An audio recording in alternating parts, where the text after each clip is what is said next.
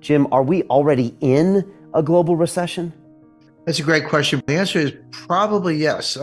We never know for sure until after the fact because you're in it. You got to wait for the data. Then in the United States, I mean, they're not the global arbiter, but in the United States, we have something called the National Bureau of Economic Research. It's based in Cambridge, Massachusetts. It's not a government agency. It's a private group of like 12 prominent economists, egghead types. And they're the ones who declare when the recession began and when it ended. But they're usually, it's like a year after the fact. It's like, maybe in the middle of next year, they'll say, recession started in the first quarter of 2023. Like, thank you, we knew that, but it's usually over before they declare it. So I'm not waiting for the official arbiter. I look at a lot of other indicators, and they're almost uniformly bad, and they have very good track records of getting the predictions right. Not unlike the Fed, which is always wrong, always late. So without getting too technical, the Fed's looking at unemployment. And it's based on the so-called Phillips curve. It says, unemployment's down, inflation's up. If unemployment's up, inflation's down. That's the Phillips curve. You can draw it, and the Fed's using that to guide policy. The Phillips curve is garbage, and it's not a personal insult against Professor Phillips. It's the case that there's no empirical support for it. I could give you examples going back to the 1930s of low unemployment, low inflation, which we had in the early 60s. 1930s, we had high unemployment, low inflation, even deflation. Late 1970s, what did we have? High unemployment and high inflation. That was called stagflation. So I can give you examples. If you think of it as a quad chart, unemployment, inflation, fill in the blanks. I could give you all four examples: low, low, low, high, high, low, high, high, which means there's no correlation. If you can have any one of them, there's no correlation. So the Phillips curve has no predictive value on its face because the data doesn't back it up. Last time I looked at a Phillips curve, it was a flat line. At least where I went to school, curves were not flat, but there it is. Now, it's worse than that because unemployment, even if you thought it was a good indicator of something, particularly inflation, it's a lagging indicator or a lagging indicator of recession, as the case may be. So let's say you're an employer, a business person. I mean, when you're in a tough spot, when revenues are down and things are slowing down, margins are getting compressed and all that, the last thing you want to do is fire people because it took a while to find them, hire them, train them. You don't want to let them go. You do everything else. Like you turn down the lights, you call your landlord, negotiate a cheaper rent, slow pay your creditors, drive a hard bargain on something. You do everything else to maintain your margins. And then only when all else fails do you start firing people.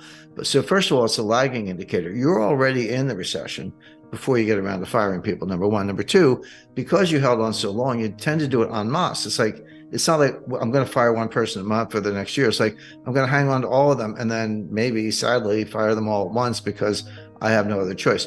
So A, it's a lagging indicator. B, it can turn on a dime from very low unemployment to very high unemployment within a matter of months. And if that's what the Fed's relying on, which they are, they say so. It's not a guess. They say that's what we're watching. Two things. Number one, you're not going to see the recession coming. It's a lagging indicator, and it can go from kind of good to bad almost overnight. So the Fed's, driving this way, looking out the back window, and they're probably going to wreck the economy.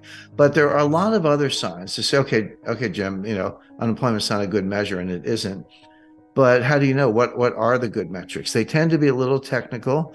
They tend to be things that very few people look at, but they're there. They're not secret. The big one, I think this gets more notice, is an inverted treasury yield curve. Oh, well, what does that mean? So a normal yield curve, it's like the longer the maturity, the higher the rate. That's common sense. So if I'm going to lend somebody money for a month, I might charge a certain interest rate, but if I'm going to lend you money for 10 years, I want a much higher interest rate because there's a lot more risk, inflation, default, credit risk, who knows what.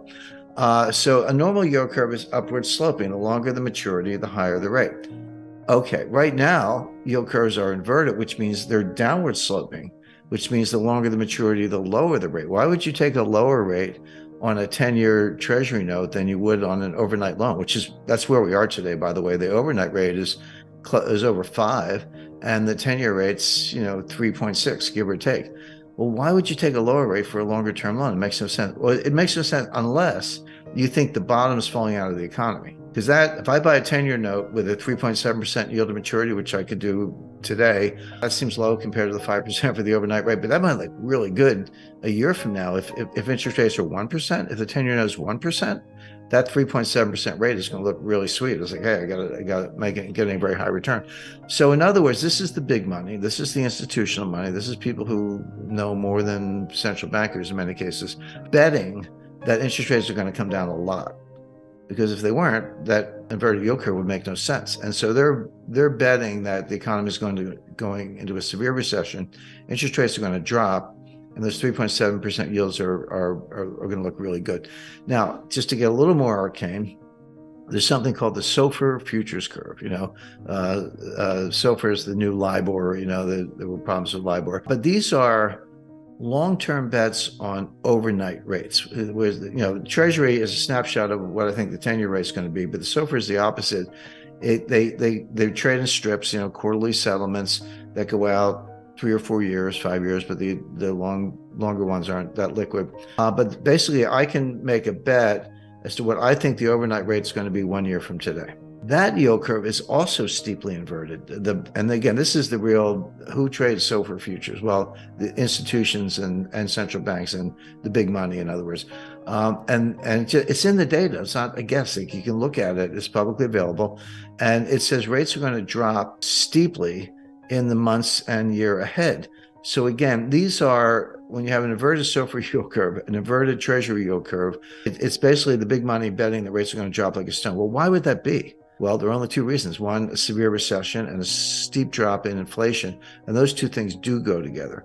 One more example, again, I don't want to get too in the weeds, but there's something, the Fed has an overnight reverse repo facility. And what does that mean? The Fed says, hey, give me your cash and I'll give you a treasury bill as collateral, and then we'll unwind it at some point in the future. It's called a reverse repo.